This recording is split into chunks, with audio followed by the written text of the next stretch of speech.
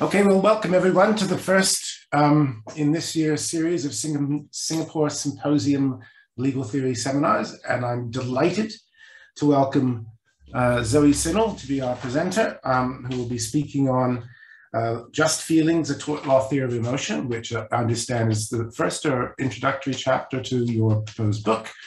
Sorry, I'll just throw on my reading glasses to say something about you, Zoë. Zoë is an associate professor and faculty scholar at the University of Western Ontario's Faculty of Law. She researches and teaches in private law and legal theory. She completed graduate and postgraduate work at Harvard, Toronto, and Oxford. Her principal research project, which she's going to present part of today, is on a book on the treatment of emotions in tort law, entitled Just Feelings, a Tort Law Theory of Emotion. She's also the co-director of the Tort Law Research Group at Western and a co-author of Fridman's The Law of Torts in Canada, an Introduction to the Canadian Law of Torts. Welcome, Zoë, and the floor is yours. Well, thank you, James, and thank you for that really lovely introduction. So I just want to thank you all for coming today and agreeing to sit through, yet another Zoom seminar. And as you know, my original visit was scheduled for February of 2020. So I really want to thank James Penner for his patience, his understanding, and his continued interest in having me participate in this seminar. I'm really excited to talk to you today about this project. So one thing the last 2 years have taught us is that there's no such thing as a long Zoom attention span. There just really isn't. So I will do my best to not go on for too long. And so I really would like to hear your questions. And I will also, just to keep people from being bored, I want to say a few things, some new things that aren't necessarily explicit in the chapter that I circulated. So what you have read is a draft of the first chapter of my book in progress, which is entitled, as James said, Just Feelings, a Tort Law Theory of Emotion. In the book, I look at specific doctrines that appear to treat emotions as bases for determinations of tort law's rights, duties, and remedies.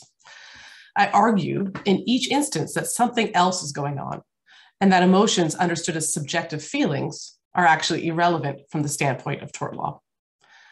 Tort law, my argument goes, has its own conception of emotions, a conception that supports and constitutes an understanding of tort law's participants as related as free and equal persons under the law. The book project is actually in a fairly advanced stage, which means it's like probably 10 years from publication, with many of the substantive draft chapters drafted or thought through.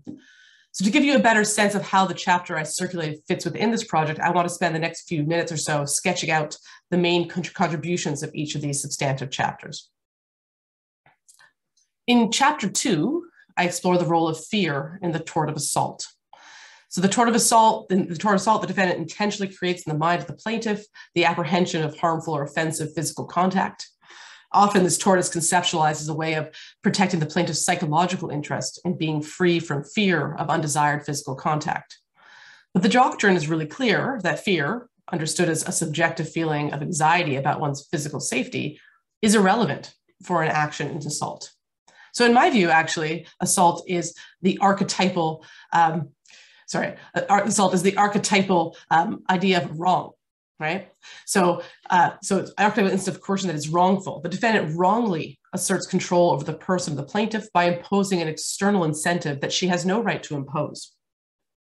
Through the exploration of the gist of assault, the book sets out and defends a particular conception of what I take to be the relevant understanding of an interpersonal wrong. So this understanding, I think, is well captured by Arthur Ripstein's colloquial formulation of "you're not the boss of me."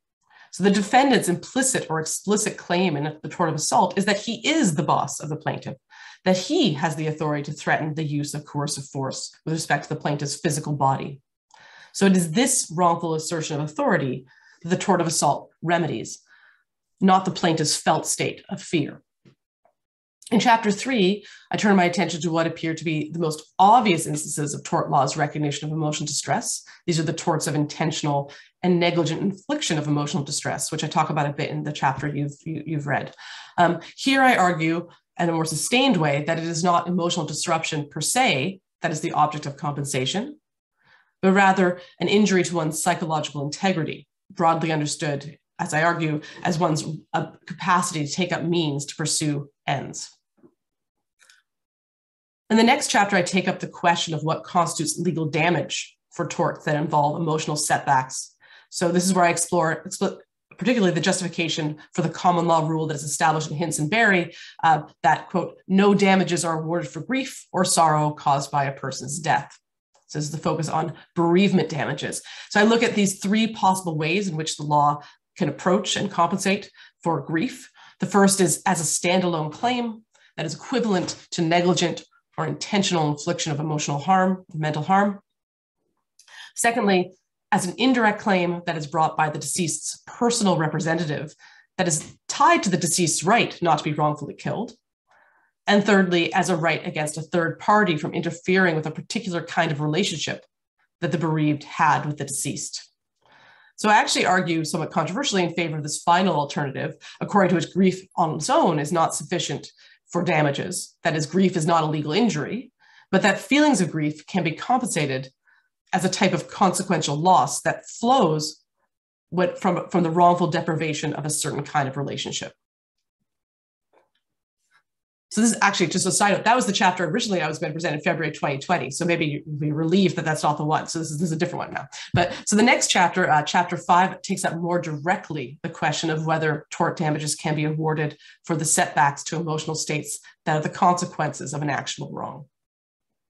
So here I explore justifications for hedonic damages, damages for pain and suffering, and aggravated damages. So these damages, it seems, appear to award compensation for negative emotional states, a plaintiff's loss of happiness post-accident, a plaintiff's feelings of physical and psychological pain, and a plaintiff's hurt feelings due to the way in which she was wronged. Significantly, these damages are awarded these are damages that are awarded for losses that themselves usually would not amount to standalone violations of a plaintiff's right. So these damages compensate for losses that flow from or are the consequences of an interior violation, such as the wrongful interference with someone's bodily integrity.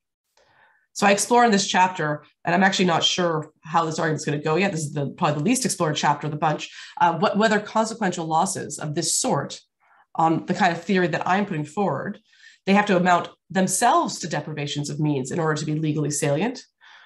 That is, so I have to argue in that way that damages for pain and suffering might not be permissible in tort law. I'm not sure I want to say that, or whether they only have to amount to material setbacks to the plaintiff's interests.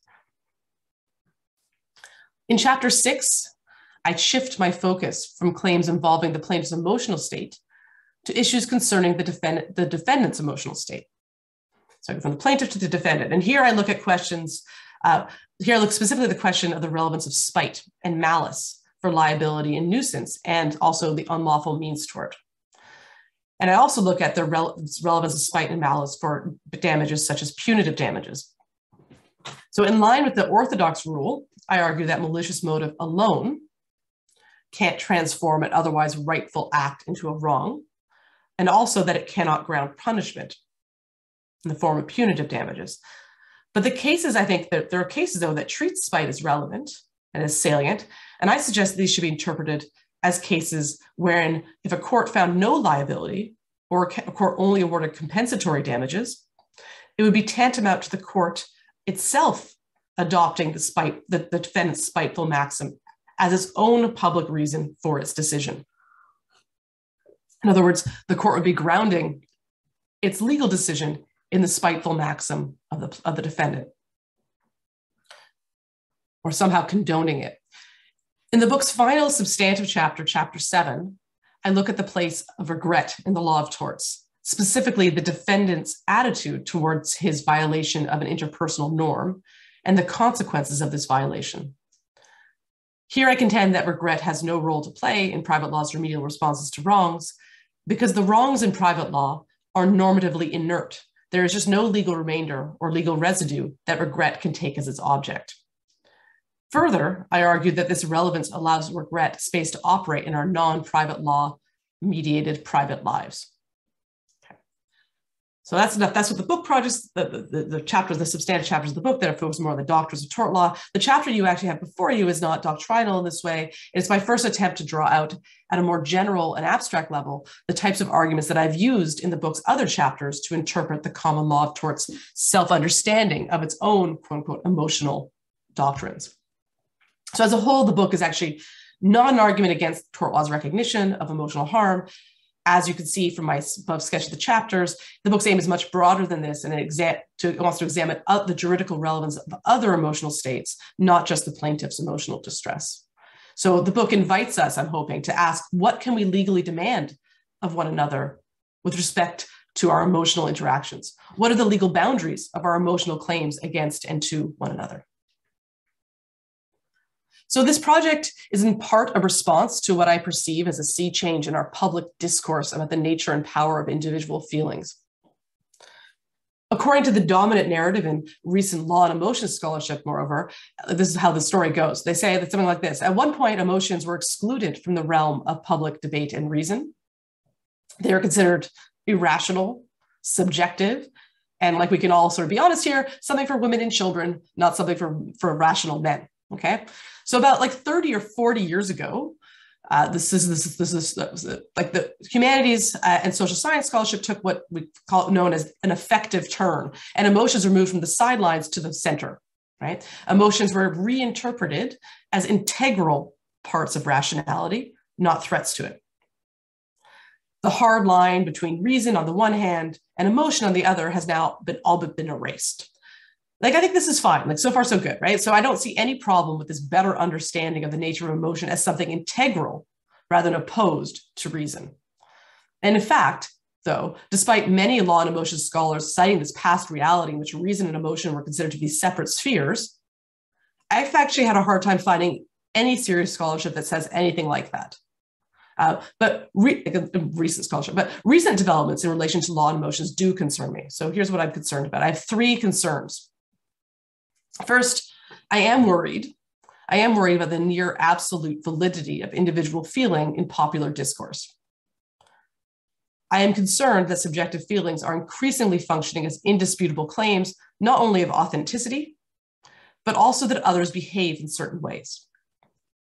Claims of the nature, I feel, therefore you ought, have become increasingly common in the public sphere, and I'm concerned that this ought might someday become the ought of legal obligation.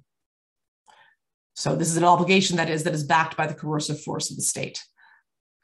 So I have a second concern that's related to this and is even more dystopic, right? I'm worried about possible future attempts to control our emotional states through legal regulation.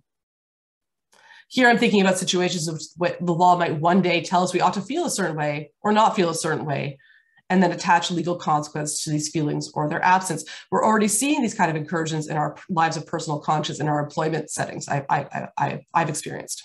So it's a short step away. Third, I'm growing increasingly concerned about the uncritical acceptance of neuroscientific data as legally relevant and determinative.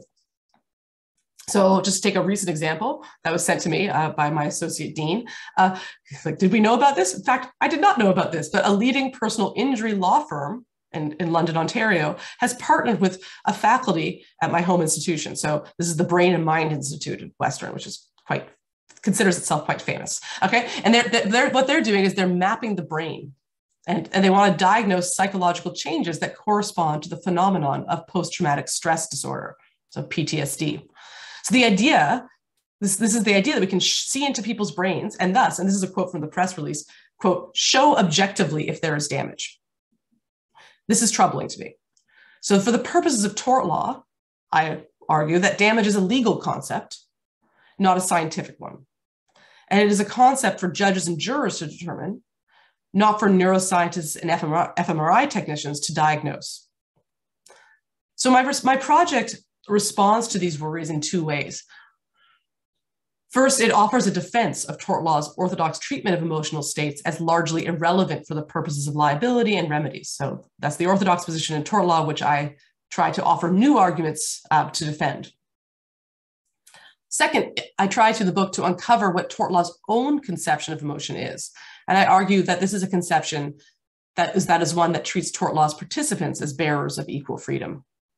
So That's the general motivation for the project and a rough outline of it.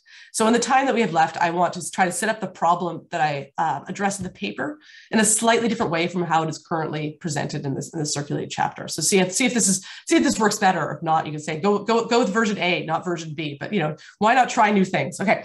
So I would like now to invite you to participate in a thought experiment to tease out some of our intuitions about what kind of tort law we would want to have in a liberal democracy.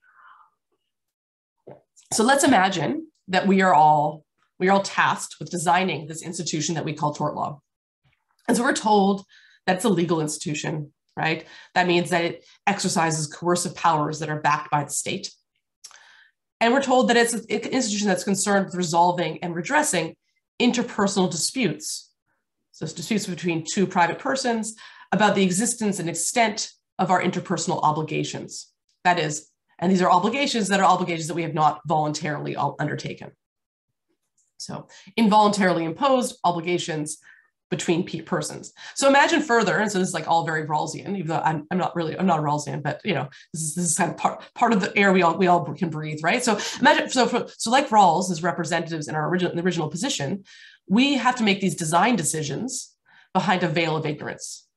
So this is to say we don't know certain kinds of facts about ourselves and about our place in society. So we don't know if we are rich or poor, risk-taking or risk-averse, physically strong or weak, attractive or unappealing, able-bodied or disabled, psychologically tough or sensitive, and most important, we do not know what our particular conception of the good is. So we don't know the kinds of things that we value and the kinds of ends that we would choose. So if we assume, as Rawls does, that we are rationally self-interested, that is not affected or motivated by the concerns of others, either through altruism or through envy, then it follows that we would want to design an institution of tort law that on the one hand would minimally constrain our ability to choose our own ends and our ability to pursue these ends, but on the other would also restrict the ability of others to interfere with our pursuit of our own rationally self-chosen ends. So that is, in other words, we say we would choose an institution that maximizes our individual freedom to pursue our respective self-chosen ends. That is consistent with the freedom of others to do the same. So I think we can agree that it seems the tort law we would design must be consistent with this aim or constraint of equal freedom. We would not, in other words, want to risk designing a system of tort law. Remember, we're all rational here. Want to risk designing a system of tort law that favors some individuals over others based on a particular characteristic or a chosen value, characteristics or chosen values that we have no way of knowing whether we endorse or have. So you can think like I do, and depending on how I'm feeling that day that I wake up, but I do, that equal freedom is like the justification for all legal authority, right? That coercion without this justification is mere force.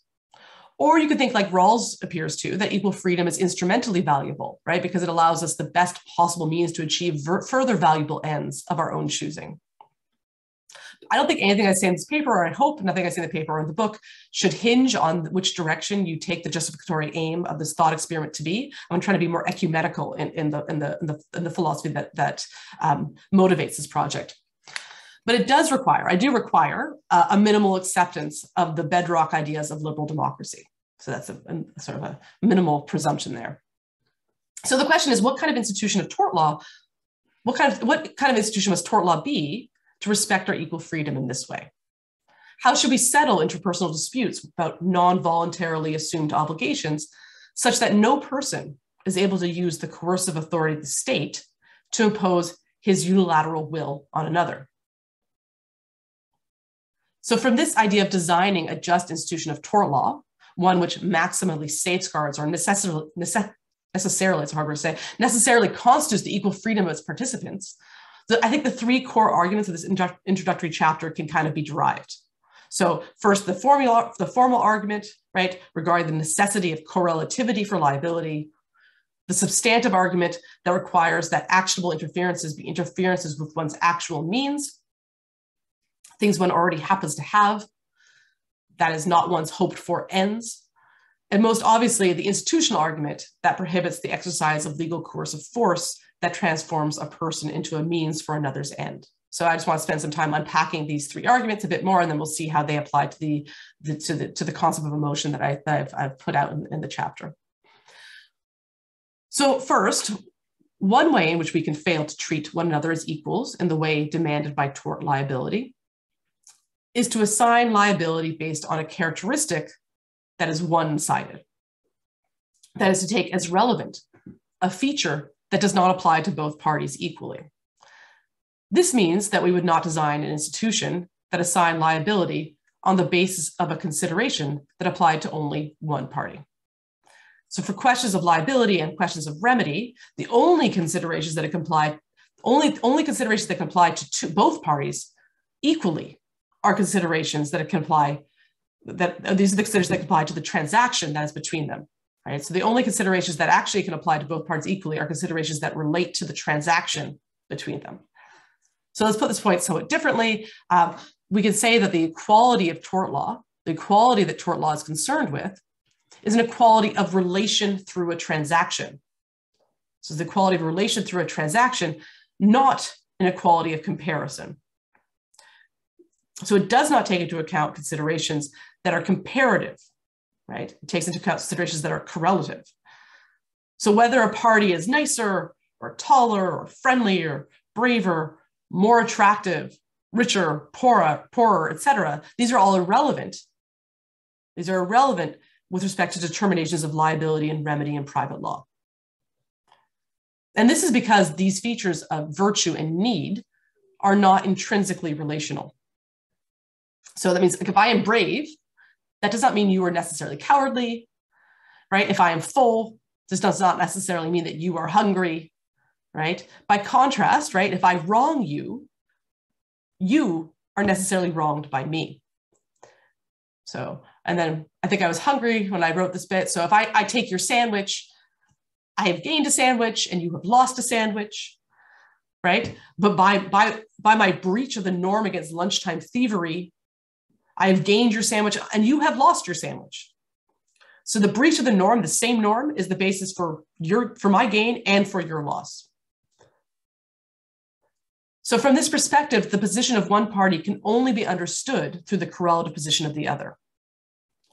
And then the reason, right, that entitles you to demand that I return your sandwich, or maybe provide you some money to buy a new sandwich, right, is the same reason that I should not have taken it in the first place. And this is just that it is your sandwich, not mine. So if tort law were to take into account unilateral considerations, it would treat the parties unequally. If I demand your sandwich on the basis of my comparatively greater hunger, or say that I have better taste buds and I'm better able to appreciate your sandwich than you, this is no different, formally speaking, right, from my demanding your sandwich because I think it is tastier than my own, or because I enjoy collecting sandwiches. In all of these cases, I am basing my claim to your sandwich on a reason that refers only to me and to my particular circumstances, not to a reason that applies to us equally. And the only reason that applies to us equally is the norm that governs our interaction and its breach. Okay, so that's the first argument from correlativity, and that's why we would choose it in a liberal democracy for tort law. So second, for the institution of tort law to treat us as equals, right, the subject matter that the above norm of equality concerns, that is the entitlements that attract tort law's protection, must be of a certain sort. Tort law cannot protect unilateral aspects of our well-being because in doing so, it would threaten our presupposition that we all agree to, although I never asked for any agreement, I just assumed we all agreed, that our freedom should only be limited by the equivalent claim of freedom of another. This means that only material aspects or manifestations of this equal freedom are the objects of tort law's protection of its rights. A person's needs or desires and wants are not objects of freedom that can be protected by coercive force directed against another individual. It's because legally protected entitlements that are exigible against another person who is understood as one's formal equal, must be externally ascertainable objects of choice, things out there, right?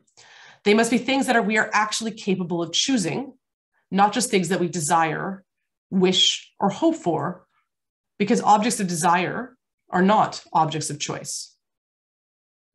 This means that our particular ends cannot be the subject matter of tort law's entitlements, because ends are the things we aim for, that is, things we have yet to achieve and bring under the control of our wills. So human beings are equal in their freedom to pursue their conceptions of the good by setting means to self-chosen ends, provided that in doing so, right, and when they do this, when they set their means to their self-chosen ends, they don't wrongfully interfere with another human being's equal capacity for setting his means to his ends, right? So I'm free to use my body or my property for whatever purpose I choose to, or even no purpose at all, right? Insofar as I do not thereby interfere with your equal ability to do the same. If I were free to use my body for whatever purpose I wanted, right, and I chose to use it to hit you on the nose with my fist, then by my very action, I deny your equal freedom to use your body, that is, in this case, your nose, for whatever purpose you so choose, like smelling roses, right? In breaking your nose, I assert a level of freedom that is not compatible, right? Not compatible with the equal recognition of yours. So if we are to treat one another as equals in this sense, the only constraints we can have on one another's behavior must be consistent.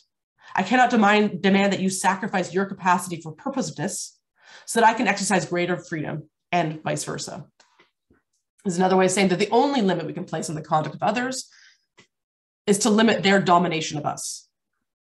In other words, I can constrain your actions when they wrongfully interfere with my ability to exercise my capacity to pursue and set and pursue my own ends. So when you turn my capacity into a means for your pursuit of your ends, this is a wrong, and it is a wrong that I can demand the state correct on my behalf. So significantly, right, this is not an entitlement against others to guarantee my success in my purposive activities, to ensure that I achieve the ends that I set out to achieve, but it is an entitlement that others not wrongfully interfere with me or the means I take up to pursue these ends. So finally, when we are designing a system of tort law that is compatible with our status as agents possessed of equal freedom, the institution we design cannot tolerate the use of any one of us as a means to the end of another or for some public good at large. For a system of tort law, this entails, inter alia, that the determinations of liability and remedy must be made from a non-unilateral standpoint. So when judges determine disputes about the rights between private persons, not only can they not act for their own private purposes, right, this is the idea of judicial impartiality, right, but they also cannot act for the private purposes of either the litigants before them. This is another way of saying that legal standards have to be objective, not subjective. I do not get to determine how things go for both of us, and neither do you. We need what's called like an impartial third to decide how things are between us. So a subjective standard which instantiates the private purposes and ends of one of the parties, right? So it means only objective standards could treat the parties as equal, providing a general, that is a non-particularized norm of equal treatment before the law. So these are sort of the three abstract lessons we can draw from this thought experiment about what kind of tort law we would want, what sort of things would fall out of that. And now I think we can apply these three lessons to our design thought experiment about how tort law should treat the emotions more particularly. So how should tort law treat the emotions given these three features that fall out of our assumptions about what is right in a liberal democracy for a just institution. Okay, so we can see, we apply to emotions, see if tort law adopted an understanding of emotions that viewed them as subjective feelings and protected them as such, we can see this would be inimical to tort law's constitution of its agents as free and equal persons. So first, an emotional state in which is in one person does not correlate to the triggering of that emotional state by another. So you might respond that they are correlative in the sense that the emotional upsetter, right, is the creator of the emotional upsettee's upset, just like the physical batterer is the cause of the batteree's physical injury. I realize I've just made up a bunch of words there, but that's how it goes. English is great. But to say this is correlative, actually misunderstands the correlativity that's involved in battery. It is not the fact of injury, the fact of physical harm, that makes the battery correlative. It has nothing to do with the objective reality of the interaction, right? It's not about it being in my body versus being in my head, right? But it's the identity of the phenomenon for its actor and its sufferer. So this is an identity that I'm going to say that is lacking in the case of the infliction of emotional suffering.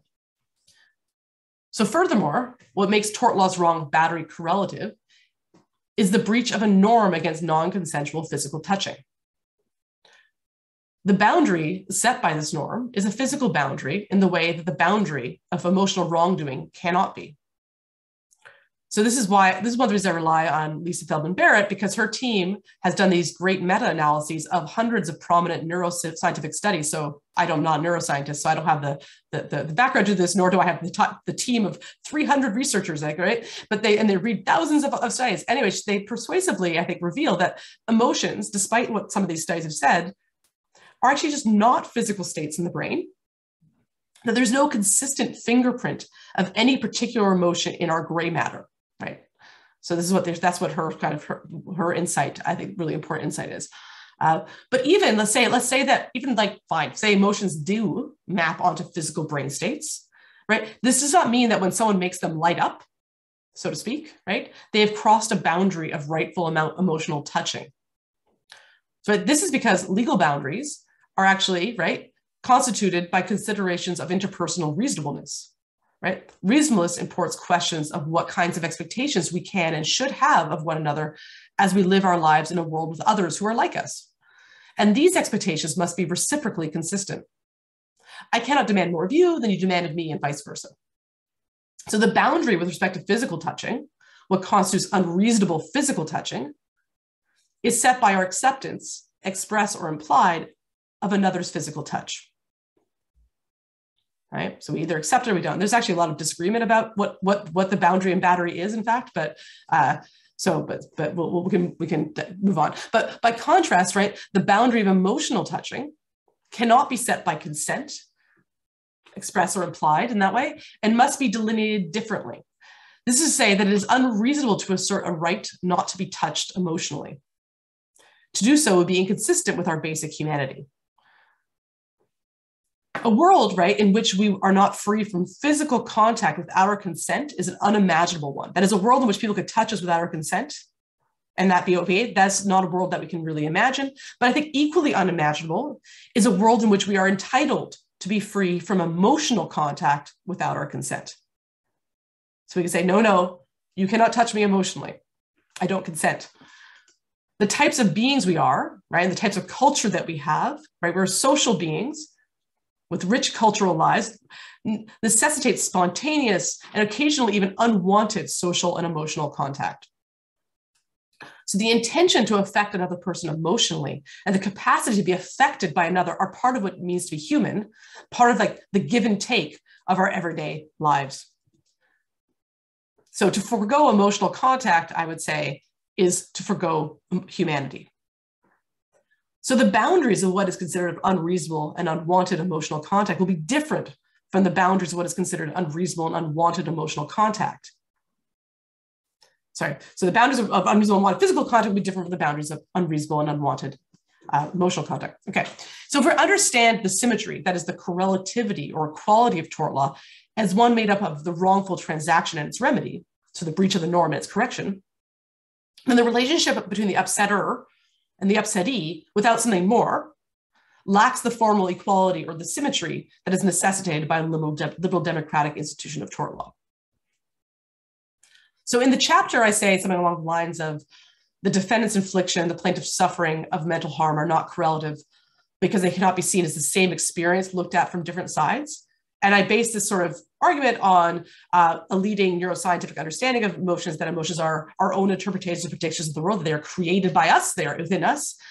And that if we adopt the everyday understanding of emotions that sees them as feelings that are epistemically accessible only to the feeler, then again, emotions look as if they are in us, right? And thus they're asymmetrical reactions to various stimuli in the world. So I still think this is part of the story. But more and more, I'm thinking that the above argument I've outlined about correlativity, which has to do with the nature of the phenomenon of the transaction itself, is rather than the kind of thing that emotion is the better way to articulate this concern. But I'm not sure. Okay, So the second constraint was that was the first constraint. This is the second constraint, which has to do with the kinds of things that the norms of tort law can pick out as the basis for our ability to coerce another individual, right? They're things that have to be, they're realizations in the world of our capacity for purposiveness, right? As well as this capacity itself. So emotions, according to this argument, just aren't these sort of things. Emotional states are not means to further ends. They are ends themselves, often fleeting ends. So this is why I talk about like one's body and one's property, right? These are external aspects of the world that people can use to pursue the ends they choose for whatever reasons motivate them to choose these ends as opposed to others. Means are thus things that are available to us and for us to use in the world to achieve ultimate or intermediate goals. They are the capacity to set and pursue purposes, right? They are not, by contrast, they are not aspects of our well-being. They're the means we use to achieve well-being. So without our body, right, we couldn't act in the world at all. And although this point is more contentious, I think it's arguable, but at least without the ability to possess material things, maybe particularly like property, like real property, we could also not set or pursue our purposes. So we might derive happiness or pleasure from our bodies or our property, but these hedonic aspects are irrelevant from the perspective of tort law. If I sue you for misappropriating something of mine, it doesn't matter whether I loved that thing, never used it, didn't even know I had it, right? You wrong me regardless of how it features into considerations of my well-being. But emotions, right? Emotions are not external objects of choice like property, nor are they the physical substance through which we effectuate our wills like our bodies. The reason for this is not just because, against the Stoics' conception, it's not because what the Stoics say, it's not because they are not under our control, right? But because they are not substances that can be used and put to use to achieve external ends. Emotional states are no doubt useful in a social sense, right? In fact, a lot of neurobiologists and neuroscientists and evolutionary biologists have played up to great effect how useful emotions have been for the evolution of human beings, right? These are all very depressing books I don't advise anyone read. Yet they are not states, right? They're not states that we can put to use, right? So you have a gym t-shirt that says no pain, no gain, but it's not the case that I'm using that pain for my intense muscular gain, right? I'm using a protein shake for that, right? I'm using my personal trainer that I paid for that. Okay. The pain is the byproduct of the gain, not a means to the end of the gain. So emotions are not means to achieve our ends. They are rather aspects of our well-being or ill-being, as the case may be. Okay, so to see how this is so, we can reflect on the difference between happiness on the one hand and money on the other, right? Happiness or pleasure are for many of us ultimate ends. Not my particular ends, to be honest. Happiness is not an end, right? So actions are considered rational, right? To the extent that they are happy-making, and irrational to the extent that they are not, right? But remember, what is considered to be happy-making or pleasurable is intimately tied to the particular desires and makeup and beliefs of the individual chooser, right? So I might really enjoy a good scotch at the end of the day, but to you, if you are like my spouse, right, you would think that this is like throat-burning, toxic, sludge, right? So you might enjoy things that I cannot fathom, right? Like a merry-go-round ride, right? Like my daughter really loves to go round and round on a merry-go-round, but to me, it just makes me want to vomit, right? So pleasure is relative, right? But the point is that happiness and other emotional states are multifarious and relative. They are all these aspects of our well-being, what we perceive as to be good for us, and the ends we choose. That's what they reflect. And this is because, right, happiness is not a means to achieve an end, but rather is an end in itself.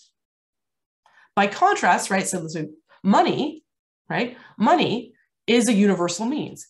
It is the same for all of us, unless we have an eccentric relationship to money, right? So either we would like to live a life of poverty in which we have a relationship to money that is eccentric in the way that we do not want it, right? Or I think I talked in the paper about a really pivotal figure in my young development, Scrooge McDuck, who used to go for like swims in his money bin and just had this pathological relationship to money, right?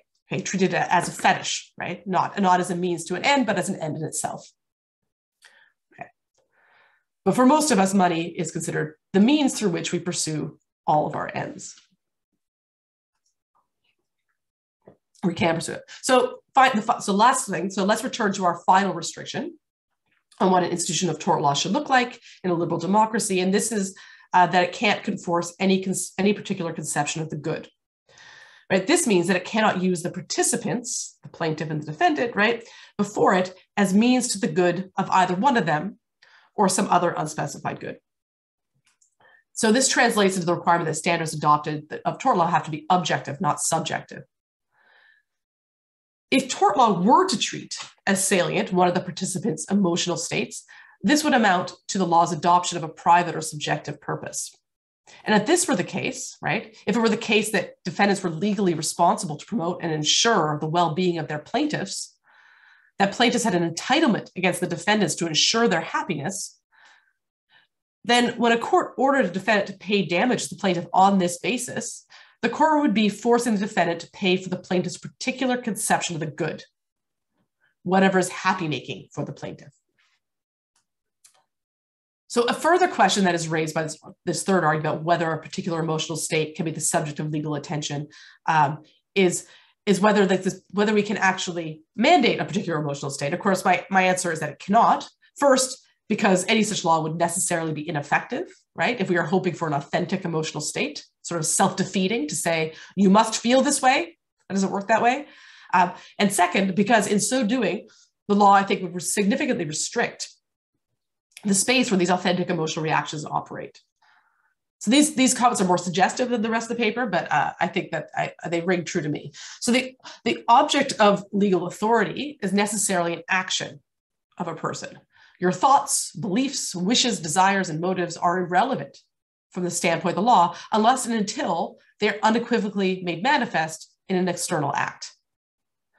So this is so for two reasons. First, internal mental states cannot affect the rights of others. That is, they cannot affect either their capacity for purposiveness or the external objects of choice that they have taken up to pursue their purposes. So I can lie awake every night praying for, perhaps even planning out in detailed fashion, right, someone else's death, right? But until and unless these dark desires of mine manifest themselves unequivocally in an action that sets about to achieve this end, the law cannot touch me. Right? You're telling someone, stop thinking those things about me. That's not going to happen, right? Second, external coercion of an internal state poses some serious difficulties, practical and conceptual, I think. But so let's imagine this may or may not be a true story, and I'm hoping my children can't overhear this, but one of my children begins to use her sibling's toothbrush to brush her own teeth every night. And she does this just because she's a stinker. You know, it's not because she doesn't have her own toothbrush. It's not because she likes her sister's toothbrush more. And I discover this transgression. Don't ask me how. And I order her on threat of giving away all of her beloved toys to stop this behavior. And I tell her, you have to buy your sister a new toothbrush, you have to apologize, and you better feel bad about it. Feel contrite. So out of fear of being dispossessed of the material objects that she loves so dearly, and because she knows that I will follow through, she never again uses her sister's toothbrush, right? She buys her a replacement and she apologizes. But we can see, like, it's obvious, she can't comply with my final order of enforced contrition. That's just not possible because she's a stinker. She actually just doesn't feel bad about it. In fact, every night she lies awake giggling about how she used her sister's toothbrush for a month, right? So her reparative actions, even her apology, are performed out of fear of an external sanction, not from an internal motivation of regret or remorse. Now imagine the same situation, but imagine I am a better parent. That's hard to imagine, right? And I give her this quick, but somehow like effective lesson on Kantian ethics. I'm going to say, as a parent, this never goes well. You try it. It just doesn't, just like kids and Kant don't mix, okay? So she realizes her wrong. She takes reparative steps. She makes the apology. And she, without threatening any external sanction, should she not comply. And here we would say that she's acted from her own free will and she's fulfilled her moral duty and experience its concomitant moral emotions. So when law steps in, this is like the suggestive thing, which I talk about in my final chapter, Regret, but I think when law steps in and mandates an emotional reaction, we can see that it is not only counterproductive, but also potentially corrosive of the space in which interpersonal emotions can exist. So if I take these three arguments about the requirements of tort law in a liberal democratic state together, we can see that emotions, if we understand them as subjective feelings, cannot be the subject matter of tort. Emotions, as I argue in the chapter and elsewhere, are also not what several prominent neuroscientific accounts portray them as. That is, they portray them as either epiphenomenal states or physical states of the brain.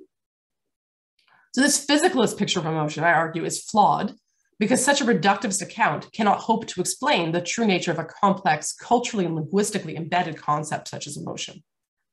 Right? But so what if, though, and this is the positive part of the book, which is why I'm going to devote like one full paragraph to it, right? But what if the proper understanding of emotions is not that they are is that they're not subjective feelings, right? They're not feelings in us in this way. What if tort law, right? What if tort law could evince a different understanding of emotions? So would this mean, if we could understand a tort law specific understanding of emotions, would this mean that emotions could be the proper province of tort law? And I answer, yeah. I say it's a qualified yes. So I want to close with some remarks about the kinds of things emotions are according to a tort law picture of them. Right? I think it's really important that law has its own concept of emotion, not one that we borrow from philosophy or from science, right? So this is or psychology. So this is my tort law theory of emotion. So on this understanding, and emotions are correlative, right? They are connected to means and they are appropriate for law's attention. Right? But this picture, this tort law picture, is not really how we think of emotions in our day-to-day lives or how neuroscience depicts them, right? Because from tort law's perspective, they are neither subjective experiences nor physical states, but rather they are objective legal constructs. So for emotion to be a private law legal concept, it must apply to both parties equally. And one way in which it can do this is by invoking an objective reasonable person standard for emotional reactions. So in this vein, we would ask something like, what would an appropriately emotionally constituted person feel in this particular situation? So this standard is objective with respect to emotional reactions in the same way, I would say, the same way that negligence is standard of the reasonably prudent person is objective with respect to epistemic considerations of risk and whether a risk that one runs is a reasonable one. So the question of whether the emotional response is apt or inapt is not whether one truly experienced a particular emotion or not. So this, I will suggest, is tort law's construction of emotion, and it is something quite different from subjective feelings, subjective beliefs about one's feelings, or say patterns that light up on brain scans. So that's the positive bit of the book, and that's why I close quite briefly on, because it has yet to be developed more fully. So I look forward to all of your questions and all of your advice about how to continue with this project. And so thank you very much for letting me speak to you today. I appreciate it.